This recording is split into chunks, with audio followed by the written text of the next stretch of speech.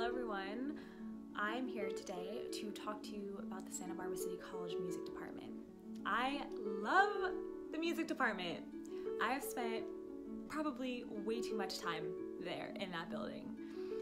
So many hours spent practicing, so many hours spent in the rehearsal halls, and I absolutely love the music department. And if you're thinking about taking a class, just take one class. That's what happened to me.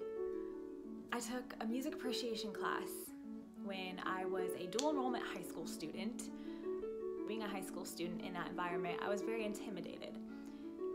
However, everyone in the music department is super friendly, super outgoing. The teachers are incredible. I felt right at home, and after taking that class, it really inspired me to want to take other classes there in the music department. I'm currently at the San Francisco Conservatory of Music. It was very sad for me to leave the Santa Barbara City College Music Department. I feel like I really grew as a musician there.